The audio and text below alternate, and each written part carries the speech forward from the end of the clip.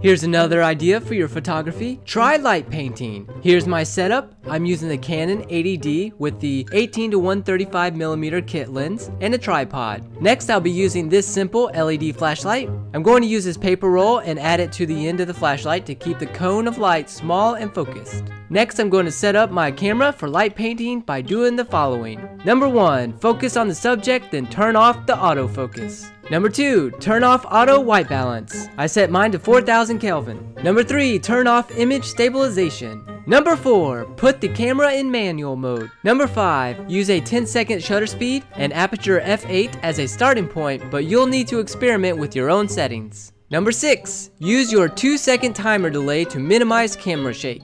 Number 7, turn off the light, start the photo, and wave the flashlight in a circular motion. Number 8, if your photos are too bright, either reduce your shutter speed or reduce the time you use the flashlight. And this is what light painting looks like. You'll want to take multiple photographs and focus your light on one specific area at a time. Don't forget to do the background. Next, I'm going to bring all of the photos into Photoshop. Here you can see that the individual photos don't look that impressive. But if you leave your base photo layer as normal and change the photo layer above it to a blending option of Lighten, then magic happens. This will blend the light of the photos together. Copy the layer style and paste it to the other layers, leaving your base layer as normal. And there you go. I'm going to turn on and off each layer so you can see the difference this makes.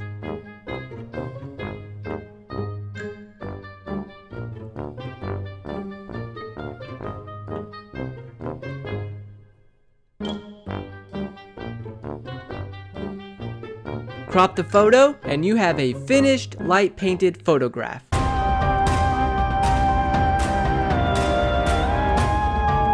Here's another example photo using a sailboat. Here are the individual photos.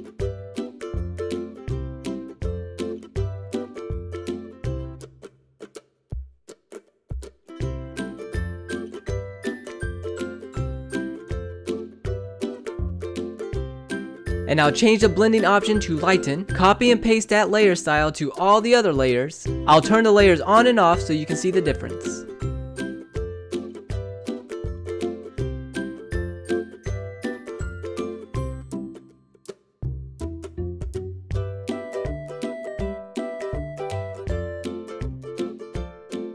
Crop the photo, and here you go.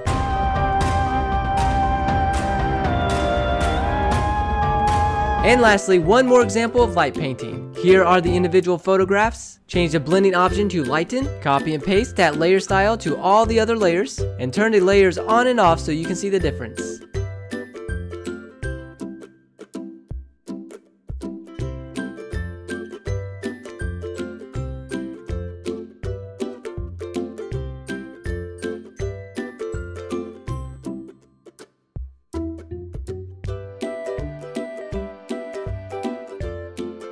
Crop, and there's your photo.